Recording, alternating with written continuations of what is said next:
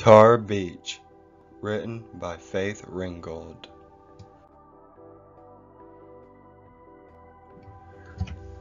I will always remember when the stars fell down around me and lifted me up above the George Washington Bridge. I could see our tiny rooftop with Mommy and Daddy and Mr. and Miss Honey, our next door neighbors, still playing cards as if nothing was going on. And BB, my baby brother, lying real still on the mattress, just like I told him to, his eyes like huge floodlights tracking me through the sky. Sleeping on Tar Beach was magical. Lying on the roof in the night with the stars and skyscraper buildings all around me made me feel rich, like I owned all that I could see. The bridge was my most prized possession. Daddy said that the George Washington Bridge is the longest and most beautiful bridge in the world, and that it opened in 1931, on the very day I was born. Daddy worked on that bridge, hoisting cables.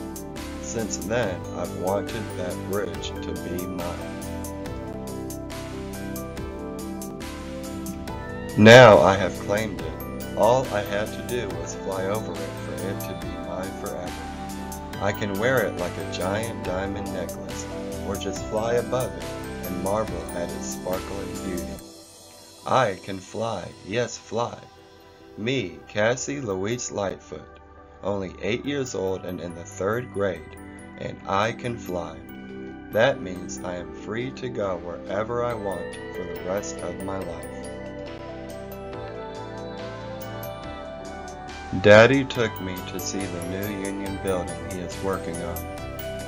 He can walk on steel girders high up in the sky and not fall. They call him the Cat. But still he can't join the Union because Grandpa wasn't a member. Well, Daddy is going to own that building because I'm gonna fly over it and give it to him. Then it won't matter that he's not in their old Union, or whether he's colored, or a half-breed Indian like they say.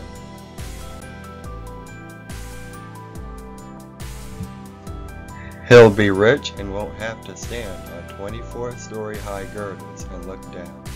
He can look at his building going up. And Mommy won't cry all winter when he goes to look for work and doesn't come home. And Mommy can laugh and sleep late like Miss Honey. And we can have ice cream every night for dessert.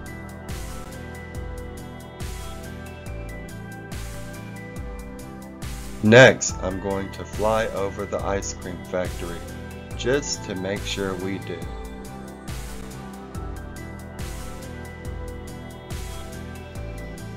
Tonight, we're going up to Tar Beach.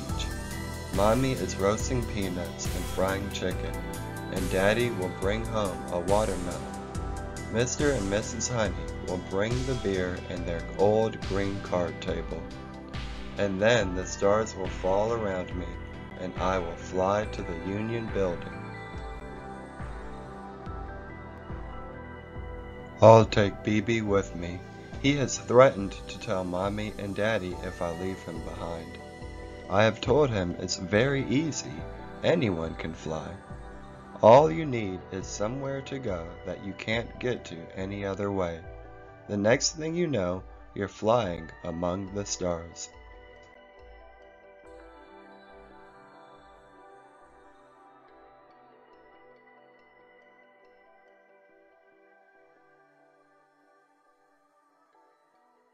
The narration and production of this video was produced by Johnny Bell Books.